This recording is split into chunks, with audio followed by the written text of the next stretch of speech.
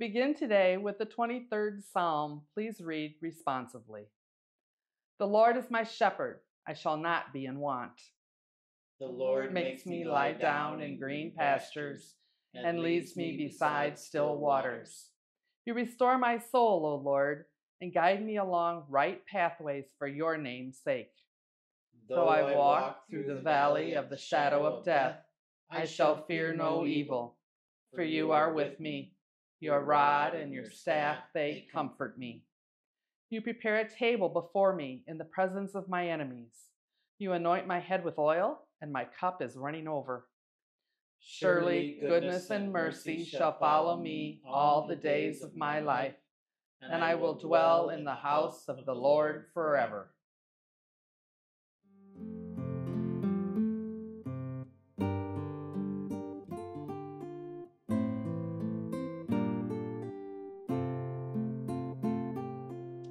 Hello, neighbor. I'm so glad that you're joining us for this online worship opportunity. This weekly video is an offering from Heart of Illinois Lutheran Parish. Heart of Illinois Lutheran includes two congregations in north central Illinois. Emmanuel Lutheran, which is south of the small town of Compton, and First Lutheran, which sits in the center of the town of Lee. My name is Jeff Schlesinger. I am the pastor at Heart of Illinois Lutheran. You are always welcome to worship with us. We'd love to have you join us in person. We gather each Sunday at Emmanuel at 8:30 a.m. and at First at 10:30 a.m. We produce these online videos so that those unable to join us in person are able to stay tied into our faith community.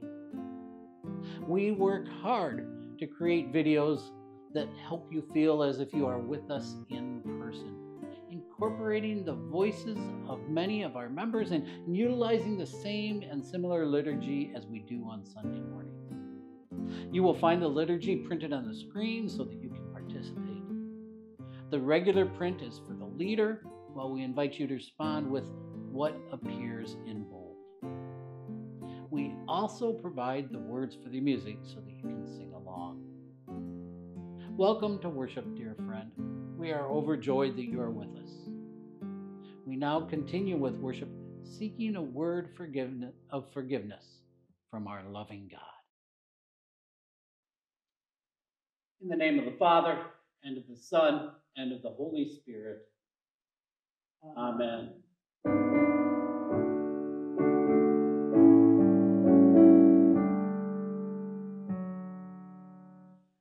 Lord, listen to your children pray. Lord, send your Spirit in this place. Lord, listen to your children pray.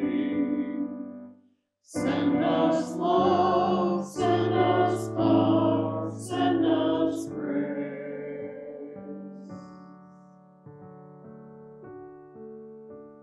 Lord, open our hearts and minds to your Spirit this day. As we come to you in worship, make the meditations of our hearts and the words of our mouths pleasing in your sight. Amen. We turn to God in confession.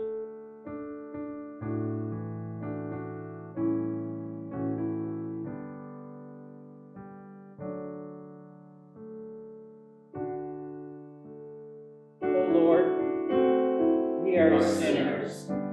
We have sinned against you in many ways, not living up to the commandment to love you and love others. We have sinned in the things we have done and the things we have not done. We have even sinned without knowing it. Forgive our sins and teach us to forgive, so that we may go forth with your light shining in our lives. Amen.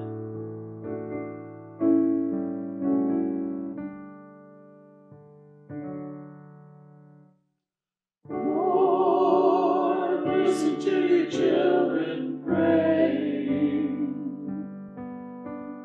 Lord, send your Spirit in this place. Lord, listen to your children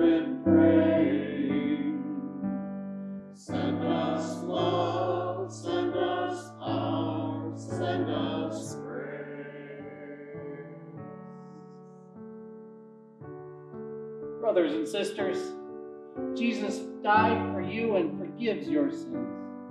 It is my privilege to tell you that all of your sins are forgiven.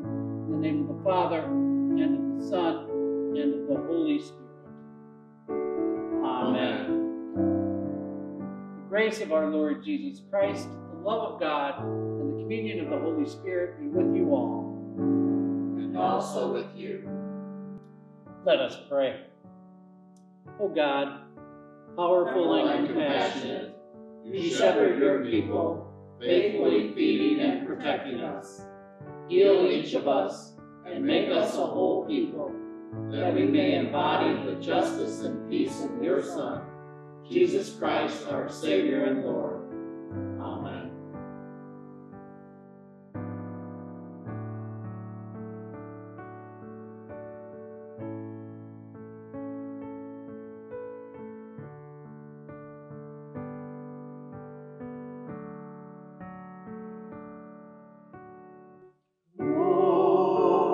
Listen to your children praying. Lord, send your Spirit in this place. Lord, listen to your children praying. Send us love, send us power, send us praise.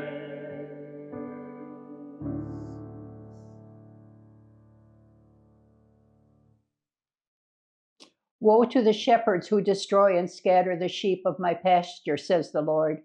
Therefore, thus says the Lord, the God of Israel, concerning the shepherds who shepherded my people. It is you who have scattered my flock and have driven them away, and you have not attended to them. So I will attend to you for your evil doings, says the Lord. Then I myself will gather the remnant of my flock out of all the lands where I have driven them, and I will bring them back to their fold, and they shall be fruitful and multiply. I will raise up shepherds over them who will shepherd them, and they shall not fear any longer or be dismayed, nor any be missing, says the Lord.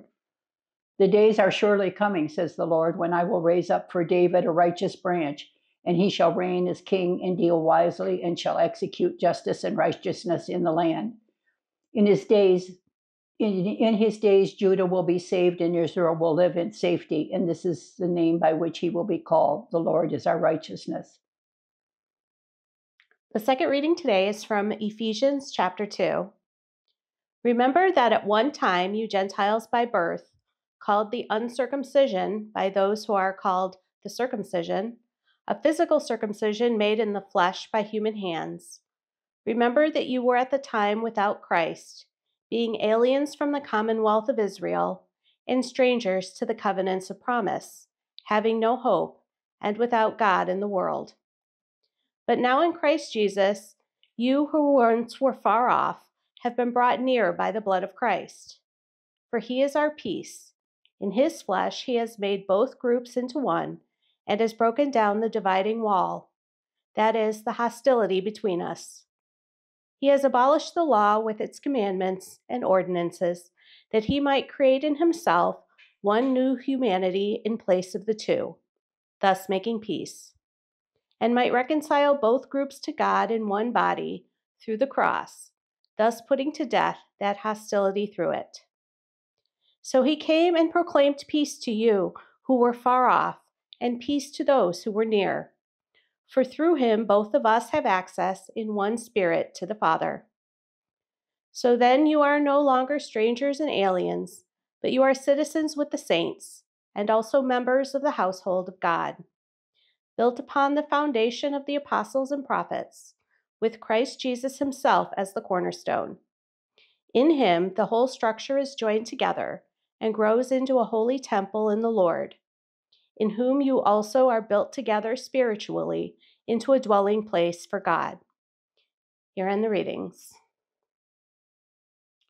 Our Holy Gospel today is from the 6th chapter of Mark. The apostles gathered around Jesus and told him all that they had done and taught. He said to them, "Come away to a deserted place all by yourselves and rest a while." for many were coming and going, and they had no leisure even to eat.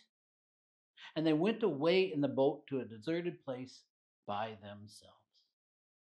Now many saw them going and recognized them, and they hurried there on foot from all the towns and arrived ahead of them. As he went ashore, he saw a great crowd, and he had compassion for them because they were like sheep without a shepherd, and he began to teach them many things. When they had crossed over, they came to a land at Gennesaret and moored the boat. When they got out of the boat, people at once recognized him and rushed about the whole region and began to bring the sick on mats to wherever they heard he was. And wherever he went, into villages or cities or farms, they laid the sick in marketplaces and begged him that they might touch even the fringe of his cloak. And all who touched it were healed. This is the gospel of our Lord. Praise to you, O Christ. Dear friends in Christ, grace to you and peace from God our Father and our Lord, Jesus the Christ. Amen. So in 1982, I got on a plane with two youth from Calvary Lutheran Church in Lee and one youth from another church. I don't even remember what church she was from. And together we made one group and we went to the American Lutheran Church National Youth Gathering in San Antonio, Texas. For all of us, it was a very memorable week and a big part of our life. I bring that up not because I'm going to tell you all about that. I bring that up because the youth gatherings that the Lutherans have been doing for many years are a big part of the life at Emmanuel Lutheran. And because of that, I am absent this week. Those of you who are watching this video while you're sitting in church, you know already that I'm not there in church. Those of you watching online don't realize I'm gone for the weekend, but I have traveled to the ELCA youth gathering in New Orleans, Louisiana, with our youth this week. And this is, Emmanuel has been sending groups for 24 years to the National Youth Gatherings. It's become a long-standing tradition, a very special event for our young people. You're not going to hear from the youth that I accompanied this week, but what I've done is I've talked to some of the alumni from those trips, going all the way back to 2000, the first trip that Emmanuel went on, and from the years, covering some of the years in between. I've talked to those alumni, and they shared with me their experiences. So today, rather than a traditional sermon, I just share with you some of the reflections from alumni from the ELCA Youth Gathering. Thank you guys for agreeing. If you could just introduce yourselves and tell us a little bit about the when and where you went for your youth gathering. Absolutely. I'm Charlotte Eames, maiden name Erickson.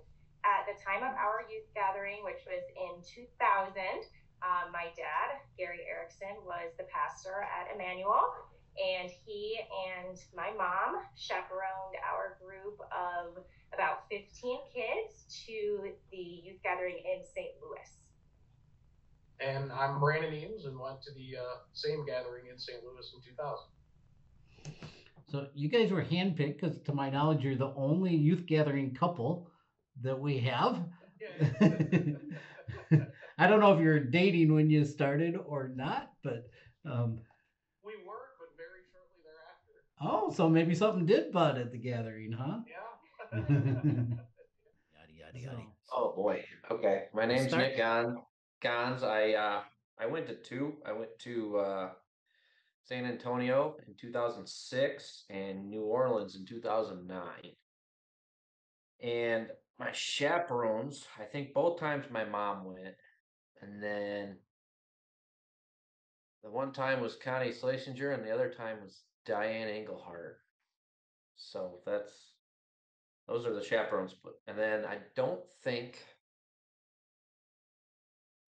we had a pastor with us either time now I think about it.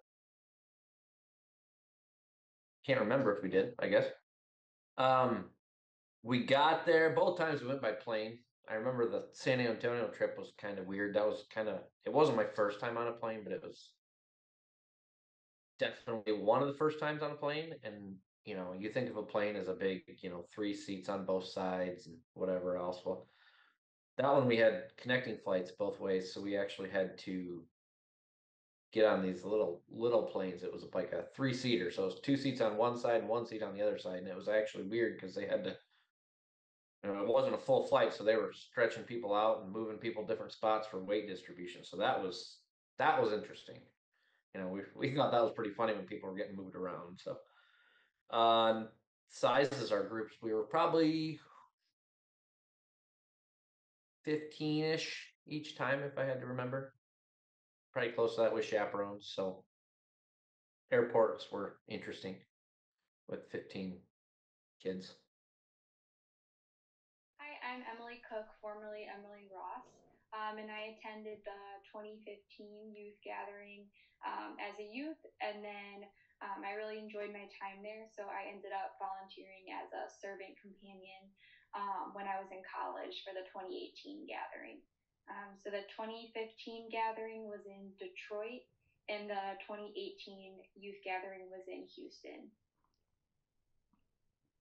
For the 2015 gathering, there were quite a few of us that went.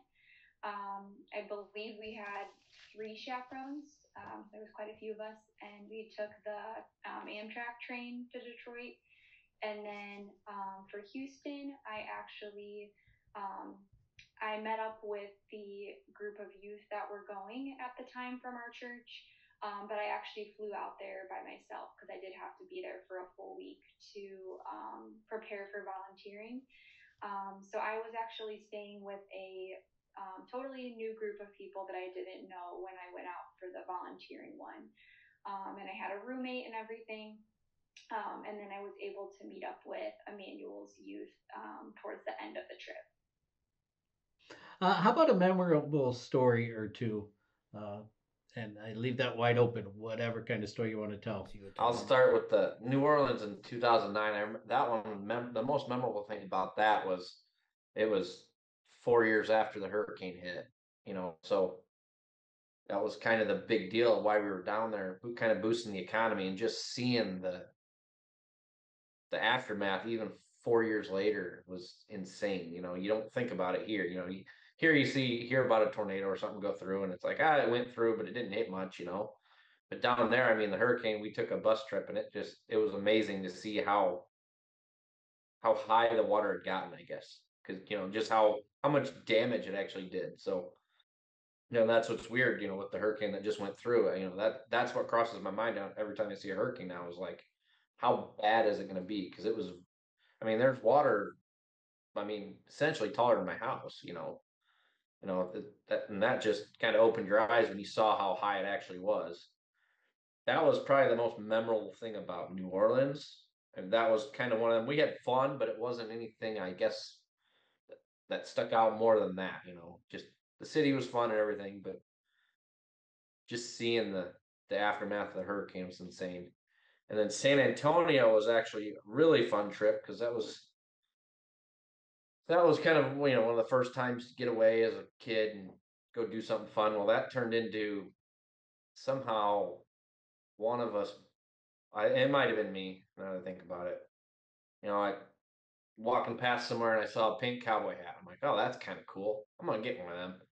So I put that on and wore it. And the next day, every person in our group was wearing a pink cowboy hat. So we were, everybody started recognizing us and knowing us as the pink cowboy hat guys. We had to wear them everywhere we went that week. So that was kind of cool just to, everybody kind of saw us coming and got excited when they saw us like we were celebrities. It was a little odd, but looking back, it was kind of cool. The thing that stands out to me, it's been 24 years ago, and so some of the memories are vague now, but what really does stand out to me is just the friendships that were, either begun or just deepened.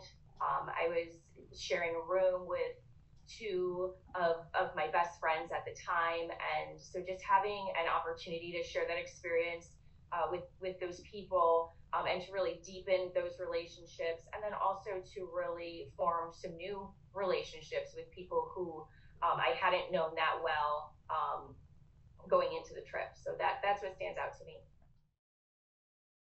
Yeah, something that was memorable from the 2015 gathering was definitely the big worship services at night. It was almost like a concert feel. We were in a big, almost like concert arena. So that was really cool to see everybody from all the different churches. And we would also pass out things to each other. A lot of churches brought like buttons or bracelets or things like that to exchange with each other. So when we went home, we had quite a few of those. Other churches brought like buttons, or I think a couple of churches brought like clothespins with their information on it. So basically, it's kind of like a friendship bracelet concept where you bring something that represents your church to pass out to other churches. So I would definitely recommend bringing something this year, whether it's like a button or you guys could make something to exchange. But it is really cool to then be able to come home with all these different items that kind of tell you about different churches around the country. And also, if you met new friends, it can kind of help you remember them as well. And then for the 2018 gathering, I spent most of my time leading groups of youth through volunteer opportunities. So that was really cool. I got to do service projects almost every day. So that was one of my favorite things from the first gathering. So when I did the volunteer, I knew that I wanted to be in charge of the service projects more of the time. So that was really cool to get to lead groups of people through like cleaning up parks and debris and things like that. Yeah, so it's funny you mentioned that. So I was going to mention that the gathering worked out for me.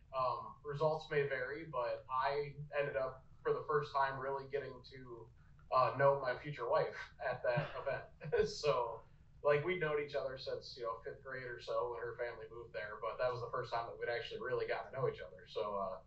So I mean I can't complain. It's worked out pretty well for me. But we did start dating within a few months after that, I think. What's some of the most inspirational things that you had at one or both of the gatherings? So definitely the big worship services that I mentioned earlier, that's definitely was really cool to see all these different congregations worshiping together in one place is really cool.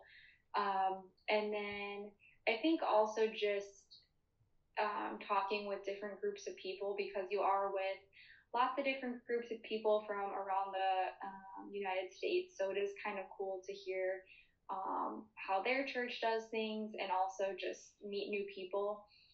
Especially when I was a volunteer, I met lots of new friends. We actually still have a Facebook group today that we probably chat in once a month at least, just with that close group of like 10 volunteers that work together. So it is a really good way to meet new people, and you could create long-lasting friendships from it as well.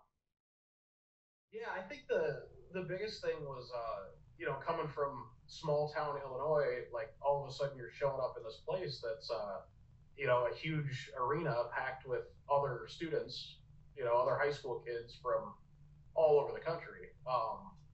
So I mean, showing up and seeing this many people all there that probably, even though they come from very different, we were a little town, I'm sure others were from big cities and so on, but we've all, I'm sure, had similar experiences growing up, in the church, and I can remember there's like a certain area within the arena that was set up with like games and different activities and things that you were kind of weaving through these like aisles of those things that were set up.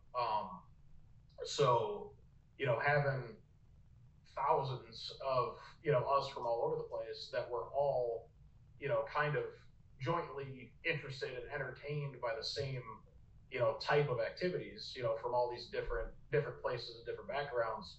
Like I do remember kind of thinking in that moment, like kind of how interesting that was, I guess, that, farm kid from nowhere, Illinois, and then who knows from whoever else, we're all there doing the same stuff together. So that was kind of a neat experience for sure. Probably both of them were just the fact of seeing that many people in one spot, kind of celebrating it, and like seeing how, sometimes you think you're kind of on an island, out here, especially where we're at, out here, we're the only ones out here that think about this or believe in the same kind of things. And then you go down there and there's how many thousands of people, and they all have the same beliefs and, doing the same things. And it's weird how you can go from not ever knowing anybody to all of a sudden, you're all in the same spot and everybody gets along so well. It's not like a battle or he said, she said, or like oh, this is right, no, this is right. Everybody there believes in the same thing. So that was pretty cool to me, just seeing everybody and how everybody comes together under one roof, basically.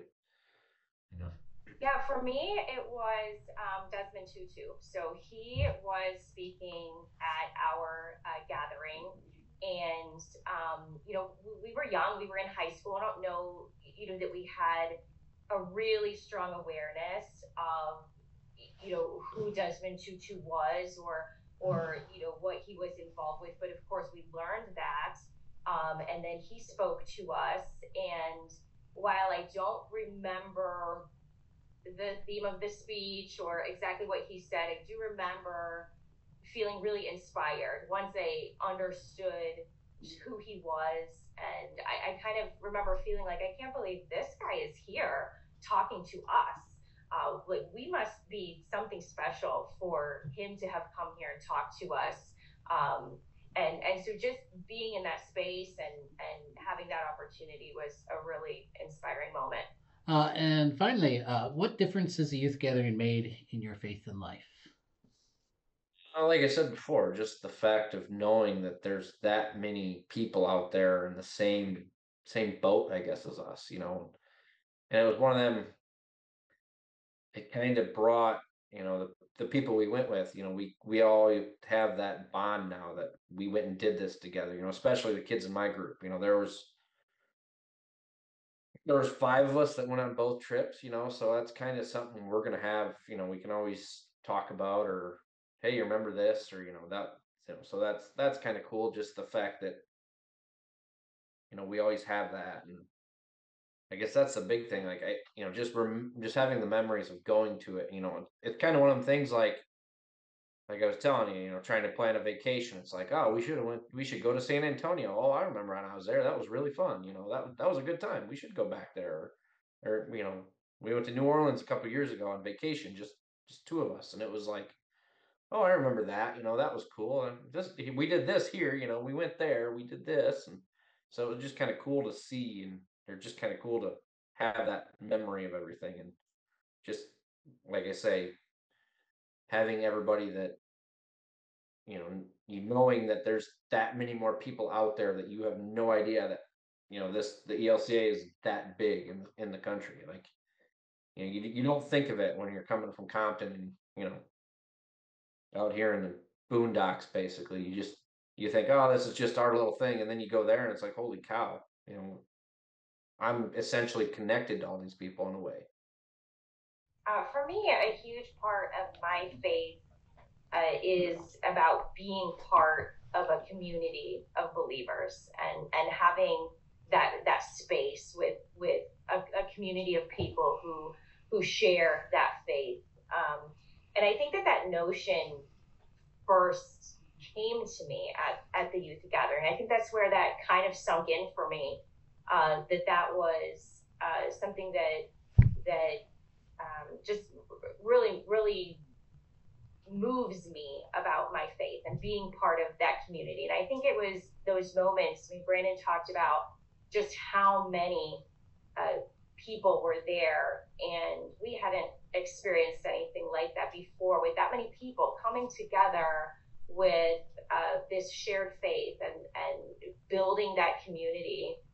And that has been something for me on my faith journey, as I have become an adult and grown into my faith, it has really been about finding that community, and that just beautiful safe space to be with other people who share that faith. So I think that's just where that started to sink in for me, and has been a big part of my faith journey since then. So similar to, I guess, what I said before, where like I don't have a ton of individual specific memories, but like big takeaway was, so many people being there from so many places. So, we grew up in a town of less than 8,000 people, and now we're talking about pretty nearly triple the population of our town, in one building, for one reason. So I mean, that was pretty incredible to experience just on its own. But with all those people, depending on where we were coming from, I bet we still all had lock-ins at church. We did, adopt a highway, cleanup walks with our LYO groups, ice cream socials. Like, no matter where we were coming from, like, I bet we all still had pretty similar experiences, like in, church life growing up, no matter where that was. So I mean, with that, I think, since that time, with us having lived in other parts of the country and stuff, I think the takeaway from that is you've got a lot of people spread all over, that have very similar beliefs and personal values, and things to you. So, with us having moved away from Illinois, it doesn't seem like you've got the same group of people, that we grew up with, but you might just have to look a little bit. People with similar backgrounds and similar values are probably somewhere nearby. You just might have to find them. I will say it definitely showed me that I do really enjoy volunteering. I have currently, my husband and I, we volunteer at the homeless shelter up here, and we volunteer at the one in Aurora. We do that every couple months when the church that we're a part of now volunteers there, and it just kind of showed me that that is something that's really makes me feel good, is volunteering, especially for those that are less fortunate. So that is definitely something that the youth gathering, especially being a volunteer, really showed me. But even as a youth, when I went and I participated in the service projects, it kind of opened my eyes to the fact that not everybody has it as easy of a life as maybe I did growing up. So it's nice to see how other people go through life as well, and appreciate what you have as well.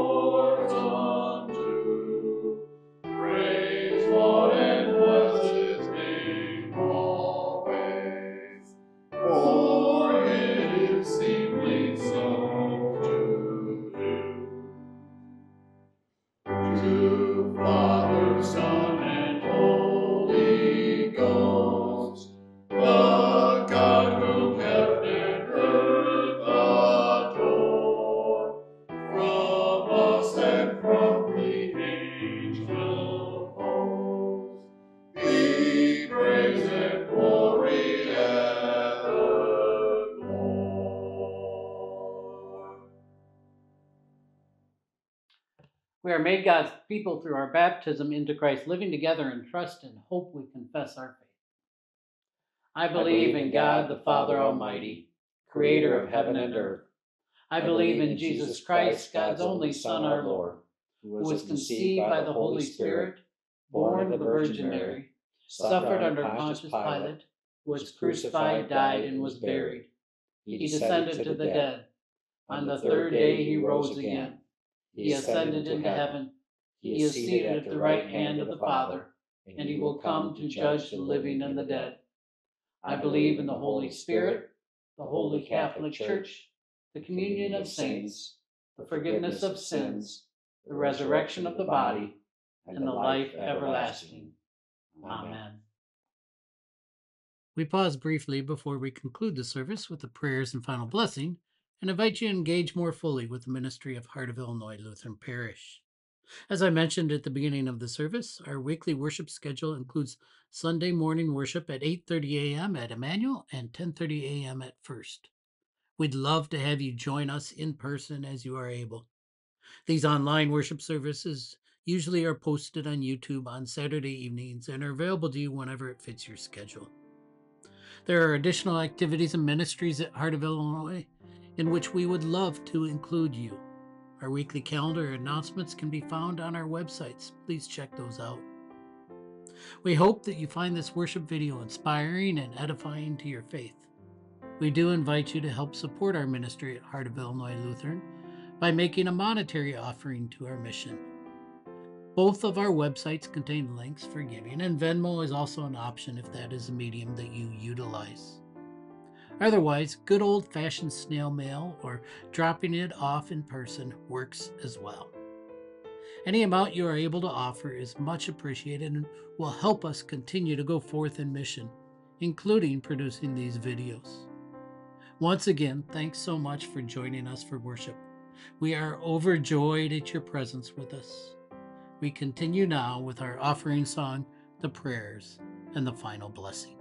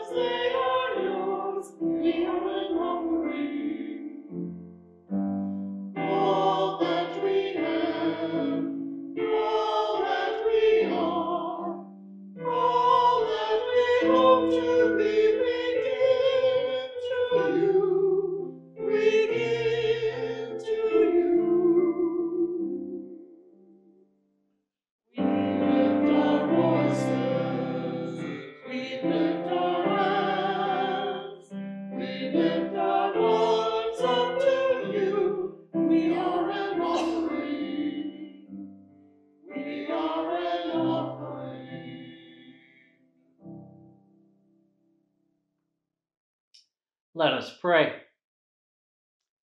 Holy God, gracious and merciful, you bring forth food from the earth and nourish your whole creation.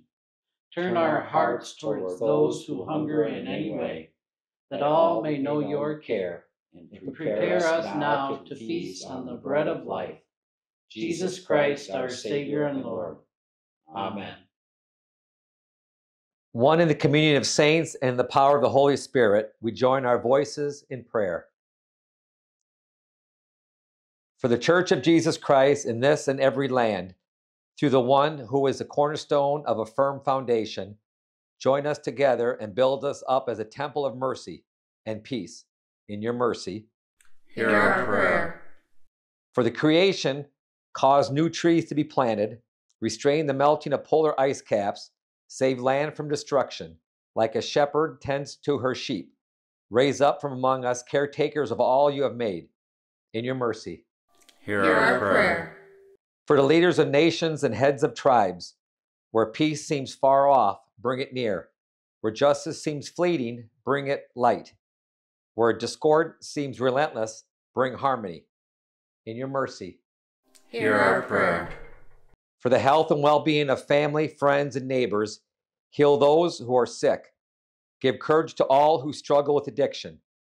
Touch with your tender care all who reach out to you in pain. In your mercy, hear our prayer. For this assembly and for the faith communities represented this week at the ELCA Youth Gathering, Nurture the faith of young people as they encounter new experiences and people. Break down dividing walls and inspire collaboration among people of every age. In your mercy, Hear our prayer. in thanksgiving for those who have died, make us certain that in Christ we are no longer strangers and aliens, but citizens with the saints in the household of God.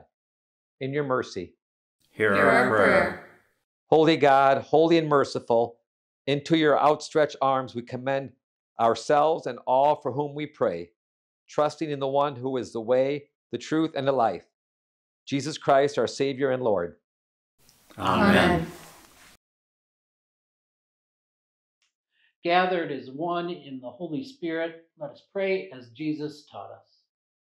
Our Father, who art in heaven, hallowed be thy name. Thy kingdom come, thy will be done, on earth as it is in heaven.